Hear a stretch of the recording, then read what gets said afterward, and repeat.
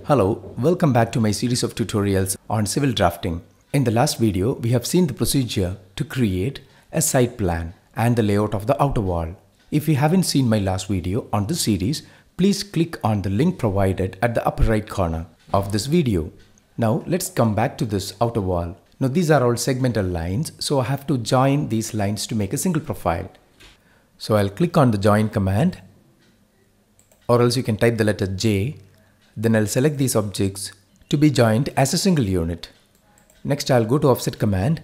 Then I'll give an offset distance of 24 cm as the wall thickness. Then I'll select the object to offset and the site to offset. Now I've created the wall. Next I have to create this partition wall. And you know that this particular wall is at a horizontal distance of 400 cm from this particular edge.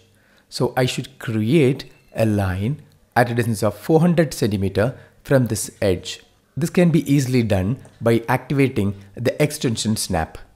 So just go to O snap button, then right click and see whether the extension option is active. So you should activate this if it is not active. Extension snap will let you locate a point at a specific distance from a reference point. In this case, from this reference point, I want to locate a point at a distance of 400 units rightward. So let's see how to do that. So I'll click on the line command, then I'll hover the cursor over this intersection, but you should not click there. Now move the mouse rightward, then you will see the distance and angle. Now angle is 0 degrees because you are moving rightward, which is the positive x-axis direction. Next I should give the distance. The distance is 400. So I'll type 400 and enter. And this is a precise point at a distance of 400 units rightward with respect to this reference point. Next I'll draw a perpendicular straight down, which will meet with the bottom wall. So I'll hold down the shift key and press the right button of the mouse to get the O snap menu. This is another method to access the O snap menu. Next I'll take perpendicular from here and click a point here. Now this is a perfect perpendicular. Next I'll give an offset. So offset the same wall thickness of 24, select object and site. So we have completed this vertical wall. Next I'll create this horizontal partition wall. And you know that this wall is at a vertical distance of 180 units from this edge. When the dimension is written as 260 by 180, it means the horizontal dimension is 260 and the vertical dimension is 180. Now let's create a line at a distance of 180 units. So I'll click on line command and I'll use the same extension snap. I'll use this as a reference point, keep the cursor straight down and you type the distance of 180. Okay, this is the line. Now shift right click and choose perpendicular and click this point. Next you can go to the offset command, just give an enter because I need the same offset distance. Select object to offset and site to offset. So the horizontal wall is created.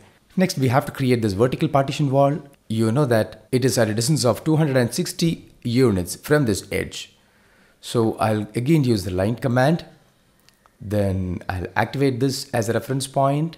Keep the cursor in the rightward direction and type 260. Then shift right click, draw a perpendicular straight down.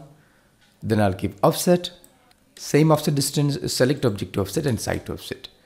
Now we have created all the necessary walls. Next we have to create cutouts to accommodate the doors. At some locations I'll use trim command. At some other locations I'll use grip editing to create the cutouts. Let's start with the front door. So in order to create this I'll use the trim command. So I'll draw a line from this endpoint straight down.